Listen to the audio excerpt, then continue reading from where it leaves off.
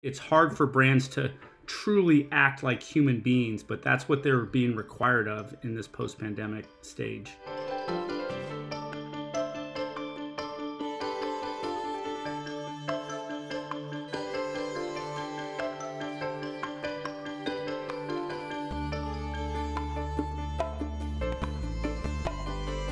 Right now in the post-pandemic era for marketers and brands, we're in a hyper stage of two-way conversations. With the time now spent with consumers in social channels, they don't want to just hear brand messages. They want to interact, talk, comment, share. People want brands to be like people. They want it to have this human soul-like connection. And I think brands and marketers are a little confused because we're used to having our tailored messaging. There needs to be some deep dive strategy done for brands to understand, for social managers, like what's inbounds, what's on brand, and what's off.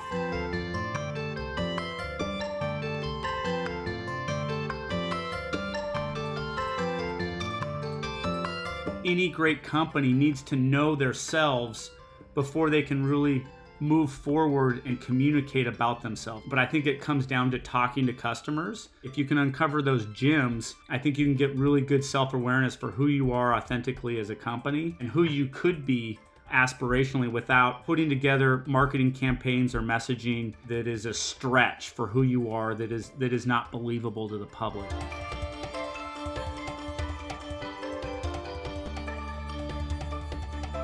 I always like to begin with strategy. Any sort of strategy or brand building can be scaled based on opportunity and based on budget. If I was a small business, I would sit down and I would get all my stakeholders, employees, investors in a room, and I would get aligned on what our mission is, what our values are, how are we serving our customers. But once your organization has kind of alignment on what you're doing, the tactics and the creative and the promotions that you're doing, just starts to flow.